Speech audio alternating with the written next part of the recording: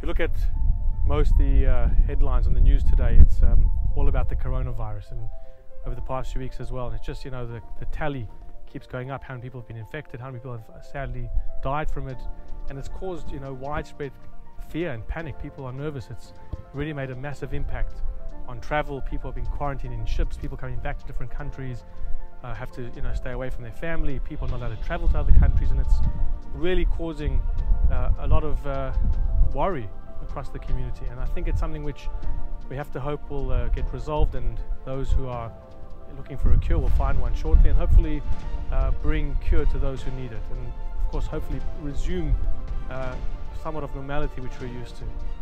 But I was thinking about this concept of fear, and something which, as I said, is being spread quite far and wide at this present time. And in our parasha this week we see something interesting. It's the Ten Commandments, Parashat Yitro, and there's an interesting line. Moses says to the people, because when they came close to the mountain and of course heard God's word, it says that they were scared. So Moses tells them, don't be afraid, and only a sentence later he says to them, and allow this fear of God to cause you not to sin. And so it's interesting, because on one hand he's telling them don't be scared, and he says then on the other hand you should be afraid, you should have fear.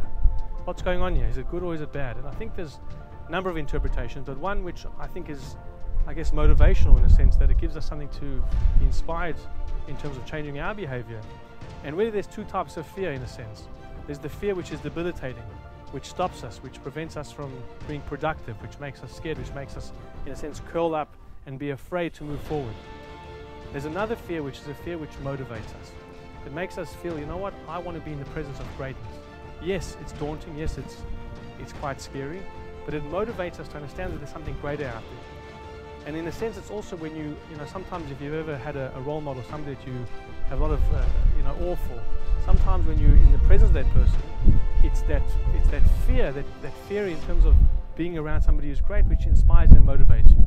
So what Moses was telling the people is, don't let that innate fear, which is of course sometimes useful because it helps us protect ourselves, but don't let that be the overcoming emotion. Don't let that fear debilitate you and cause you to not progress in life. On the other hand, use the concept of fear to grow, to progress, to be inspired, as I said, to have awe of those around you, of course to be in awe of God around us too. And so hopefully with all this fear that's going around, let's try and take a piece of the good sense of fear. Hopefully we can leave the fear which debilitates us right behind. Wishing you and yours a Shabbat Shalom, and as I said, hopefully only good news coming forward. Have a good weekend.